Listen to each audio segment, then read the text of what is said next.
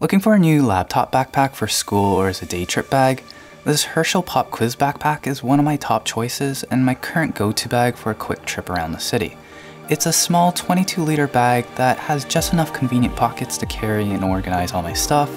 It's pretty well built and comfortable to wear, and somewhat weather resistant to rain, and I think it's pretty stylish to use every day, but you're definitely paying a premium for the brand name. Hi, I'm David, and this is the Herschel Pop Quiz laptop backpack. It's no surprise, Herschel backpacks are really popular. The Herschel Little America backpack is nice if you need a larger 25-liter bag and like the alpine styling.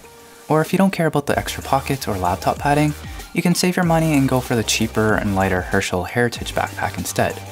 But I prefer the Pop Quiz because the pocket layout just works better for me.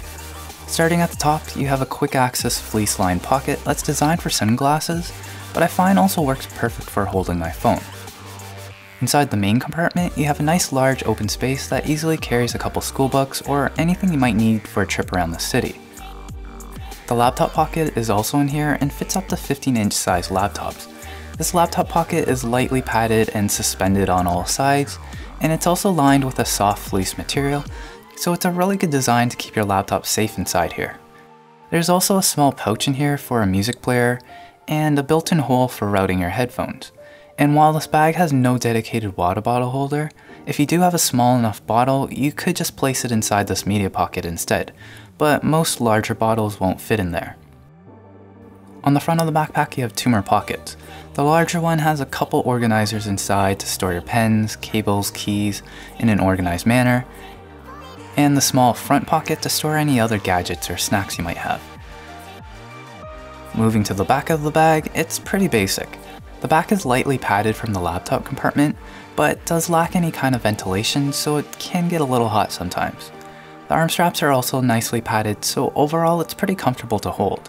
But they are a little thinner in width compared to my other bags, and doesn't include a sternum strap, so if you're carrying heavier loads for really long periods of time, it can get a little uncomfortable.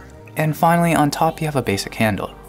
In terms of build quality, I have no complaints. Everything looks well stitched together, the polyester material looks pretty durable, and while the color I chose uses a faux PU leather for the bottom and accent pieces, I'll follow up in the comments below after a couple months if there are any issues with durability, but for now it seems pretty good.